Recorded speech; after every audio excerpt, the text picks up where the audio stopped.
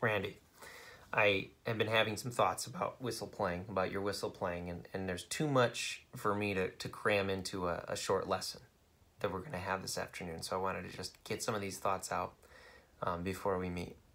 So you spent the last 6 or 8 months or something learning whistle. And this is what I consider to be like the trial time of anybody's, the trial period of anybody's musical journey. Like trying to answer the question like, am I a musician? Can I hack it? You know, do I have the talent it takes to actually become good at this thing? Okay, and what we're trying to answer there, we're trying to find a solution to 5 different questions or 5 different points boxes we need to check, okay, during this trial time. And you have done them all. Okay, and the boxes are, first of all, you need to have access to an instrument. You need to acquire an instrument that's of a good enough quality that you're going to be able to play the music you want to play on it. Check, you have done that. The next thing is you want to connect yourself with a resource for learning. A collection of tunes, recordings, people on YouTube to watch, performances to see, and a teacher to kind of give you guidance as you learn, right? This connecting to the resources. Check, you've done that. Okay, the next thing you need is you need to have some sort of a base level of musical talent such that you're able to keep rhythm, memorize a series of notes and play them in rhythm and convey a song. You know, play the tune you're trying to play. Okay, be able to memorize a tune, sing it in your head, play it on the whistle. You've done that, okay? You started with Rattlin' Bog, but you've got a bunch of tunes now. So we know that you have the innate level of talent you need to be a musician. Now, a lot of people get really hung up on this one because they think that talent is going to be a limiting factor. Am I going to be able to be as good as Mary Bergen or whatever? But talent is a limiting factor, but usually only on like the highest levels of like elite performance.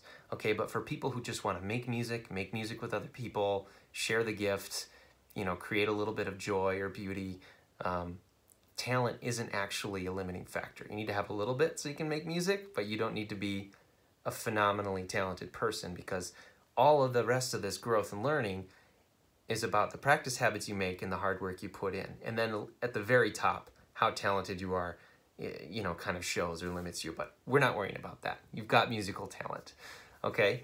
The other thing you need is you need to have time to devote to playing and practicing, which you've proven that you do. You do this every day. It seems like you meet with me regularly, and every time I hear you, you sound better. You've learned a new tune, and you've told me about the playing you've been doing. So you've got space in your life to set aside time for whistle. So check, you've got that. And then the fifth thing you need is a goal, or at least a dream or an idea of what you want this to be. And you have expressed a couple of those to me. You want to, you know, continue to play music with your daughter, or your daughter-in-law. Sorry, I can't remember at this moment. You want to be able to eventually come to the DEMA sessions and learn tunes with us and play tunes with us and sit in a circle with people and play music. I'm sure there are other images or vignettes or ideas you have in your head about what you want this whistle playing to be for you, but those are a few that you've expressed to me. So, poof, you've got all 5, all right? We spent 6 months figuring this out, but you've checked all 5 boxes. Congratulations. That means we know for a fact that you have everything you need to be a whistle player, okay? So what this should mean, and it will be a never-ending journey, this should mean that you don't doubt yourself. Don't doubt whether you have the ability to be, can I really be a whistle player, or am I just faking it? Don't doubt, you know, not just your abilities and your talent, but just don't doubt the dream, right? I think the number one thing I see from students not becoming the players they want to become, it has nothing to do with time or talent or the quality of the whistle they're playing or any of that. It has everything to do with a lack of self-confidence or this belief that they can't or shouldn't do that. That is some toxic negativity living inside your head. And maybe you don't have this, but almost everyone I know does. That's just the way we are in this culture. You gotta stop that self-talk. So you've done the 5 things. You can picture it as like a stack of 5 little stones. You got your cairn of stones. You can set it aside. We've proven it, that you can be a whistle player. So now what you have to do, your job now, I mean, you're going to be alive for what? At least 2 more decades, maybe 3. You got a lot of time to play this whistle. So what's going to determine whether you're a really great whistle player or something else is the practice habits you build right now. So for the next chapter of our learning together, I'm going to keep sending you tunes to learn. We're going to keep playing tunes together, but we're going to spend time in our lessons only focusing on how to practice, okay? Because you've proven you can write down the notes, you can learn the music, you can watch the things, and you can get connected to this and make it happen, right? So now my job, my only job, is to make sure you are learning good practice habits, okay? And when I talk about practice habits, I'm really only talking about being able to play slowly, and I mean like really, really slowly. Like if we're talking about Rattlenbach, we're talking about da, da, da, da, ma, bum,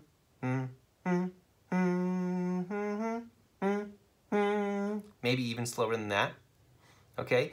I'm talking about being able to play your tunes phrase by phrase and stopping at the end of the phrase and then playing that phrase over again. Drilling your phrases is what I like to refer to this as. So if we're doing Rattlenbach, we're going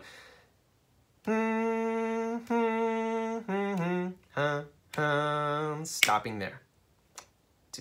And again, and